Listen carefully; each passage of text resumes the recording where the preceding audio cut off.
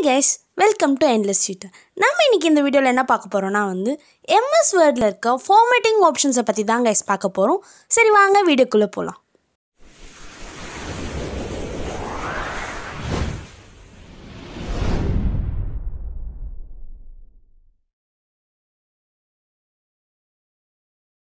Okay guys, formatting option நம்ம எதை சொல்லுவோம்னா bold, italic, underline.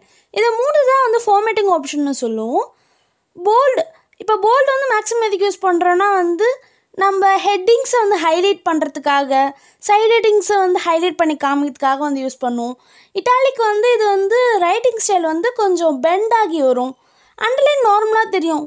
எங்க வேணுமோ நம்ம டெக்ஸ்ட் அண்டர்லைன் பண்ணி காமிக்கிறதுக்காக யூஸ் பண்ணுவோம். இது எப்படி டெக்ஸ்ட்ல அப்ளை பண்ணலாம்னு பார்க்கலாம் गाइस. நான் என்ன பண்றேன்னா இன்னொரு டாக்குமெண்ட்ல ஆட்டோமேட்டிக் டெக்ஸ்ட் கிரியேட் பண்ணி வச்சிருக்கேன்.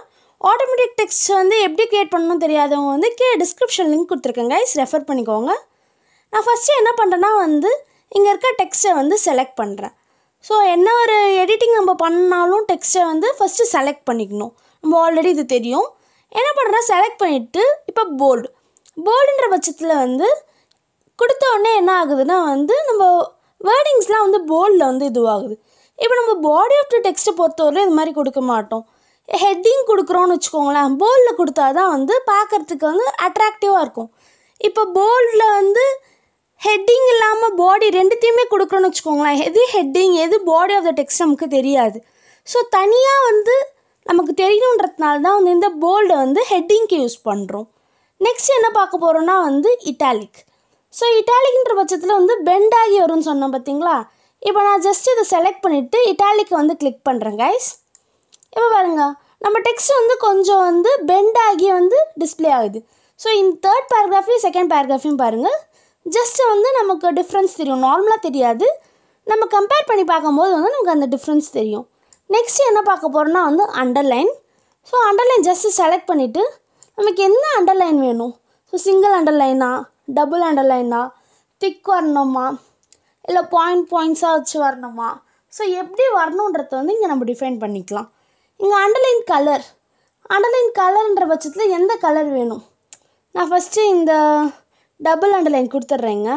என் டபுள் அண்டர்லைன் பிளாக்ல வேண்டாம், அண்டர்லைன் கலர்ன்ற பட்சத்தில் கொடுக்குறேன்னா ஸோ எந்த கலர், ஸோ ப்ளூ கலர் கொடுக்குறேன்னா ஸோ ப்ளூ கலர்.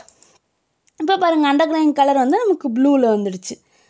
இது நம்ம இந்த ஃபார்மேட்டிங்கை ஐகான் மூலமாக மட்டும் பண்ணலாம் முடியாமல் நம்ம ஷார்ட்கட் கீ வச்சு பண்ணலாம். இப்போ பாருங்களேன், இந்த டெக்ஸ்ட்டை நான் செலக்ட் பண்ணிக்கிறேன். ஸோ ஃபஸ்ட்டு இந்த டெக்ஸ்ட்டை செலக்ட் பண்ணிட்டு Ctrl+B போல்டு கொடுத்துக்கிறேன். Ctrl+B shortcut போல்டுக்கு. ஸோ இப்போ Ctrl+I italic. So bolt italic ரெண்டுமே கொடுத்துக்கிட்டேன். இப்போ Ctrl+U அண்டர்லைனுக்கு. So bolt italic underline தனியாக ஐகான் மூலமாகவும் நம்ம பண்ணலாம்.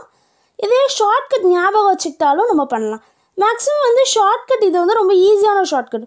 டஃப்பான ஷார்ட்கட் தான் நம்மளால் ஞாபகம் வச்சுக்க முடியாது. போல்டு இட்டாலிக் BIU மேக்ஸிமம் அந்த வேர்டோடைய ஸ்டார்டிங் லெட்ரு தான், அதனால ஈஸியாக நம்ம ஞாபகம் வச்சுக்கலாம். இதான் ஃபார்மேட்டிங் ஆப்ஷன். MS Wordல இருக்க ஃபார்மேட்டிங் ஆப்ஷன். 3 ஃபார்மேட்டிங் ஆப்ஷன் எதுனா போல்ட், இட்டாலிக், அண்டர்லைன். உங்களுக்கு இந்த வீடியோ பிடிச்சிருந்தா என்லெஸ் டியூட்டருக்கு மறக்காமல் சப்ஸ்கிரைப் பண்ணுங்கள். தேங்க்யூ.